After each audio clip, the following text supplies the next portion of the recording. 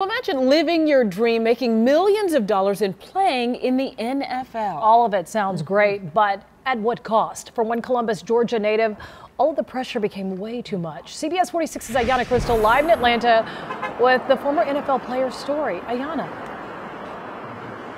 There's a stigma when talking about mental illness, especially in the NFL. For first-round draft pick Marcus Smith, all of the pressure became too much, and it got to the point where he thought about taking his own life.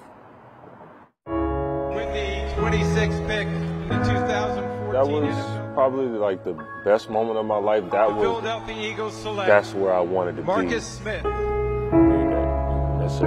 Drafted in the first round by the Philadelphia Eagles. Born and raised in Columbus, Georgia, Marcus Smith was living his dream. The NFL stands for not for long. You have to make your mark right now in the league to be an elite player. On this defense. But the pressure started to get to him. They want you to come in and be this superstar right now. You're getting paid to be great. All of the demands started to handicap him on and off the field. I realized that I wasn't necessarily mentally strong enough to endure some of the things that I was going through. I've been dealing with anxiety and some parts of depression since I was probably 8 years old, but didn't really know how to identify that's what it was. Until it almost cost him his life.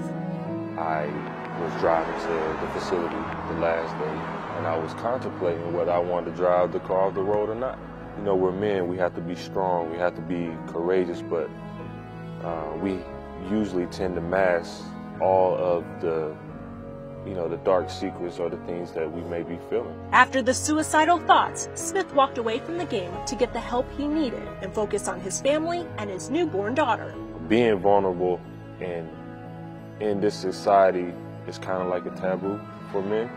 Now he is using his voice to destigmatize mental illness. We can't be afraid to express, things that we go through. It'll only help.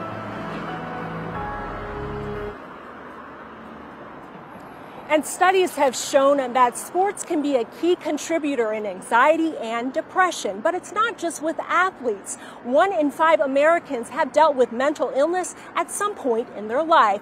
And Marcus wants people to fight the stigma and start talking about their issues, but more importantly, deal with them before it's too late. In Atlanta, Ayanna Crystal, CBS 46 News.